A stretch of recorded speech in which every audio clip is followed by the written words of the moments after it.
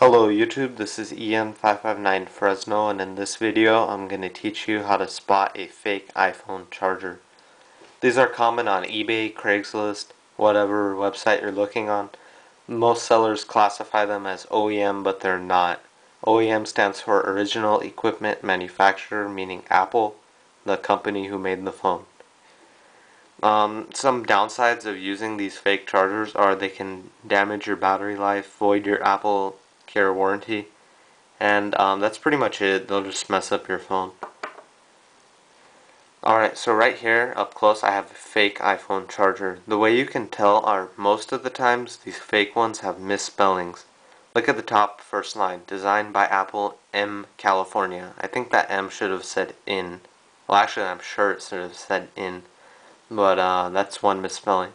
Also, I went down here and I saw where it says caution, information, the word was too big, so Apple put a space down here on the real one as well.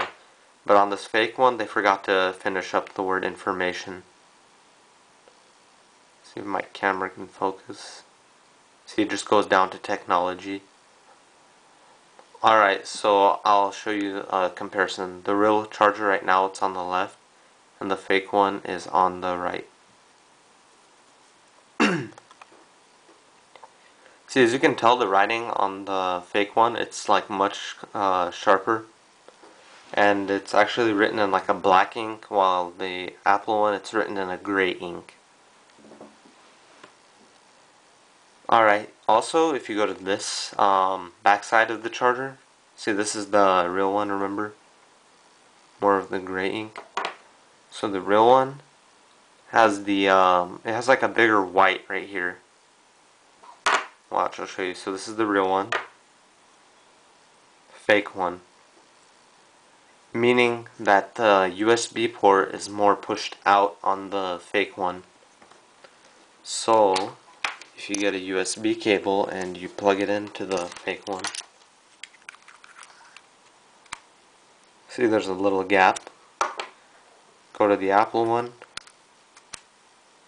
and the gap is visibly reduced.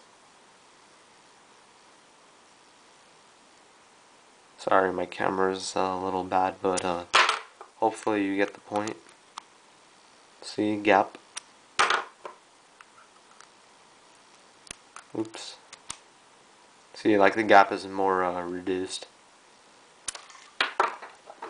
Some ways you can tell, although this isn't the best method, is like by balancing them, but that's not really the best method. See, this is the real one, it balanced with ease. This is the fake one. It does balance sometimes, like I have gotten it to balance.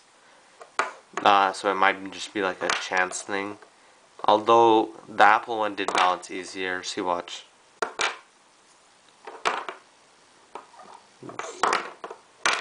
See, that one's just harder to balance. But I mean, it is doable. I'm sure if I play around with it, I can get it to balance. See, so it might just depend.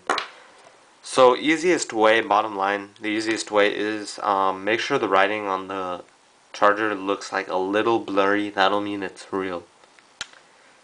Although I'm sure some fake ones are better quality than this one I bought. This fake one I bought for like $2. It said OEM, and I was like, wow, OEM charger for $2. Can't go wrong. Well, I guess I did, since now it's just a paperweight. I noticed that when you use the fake one with your iPhone and it's plugged in, you can't really type on the keyboard. It like messes up. It starts typing up random stuff.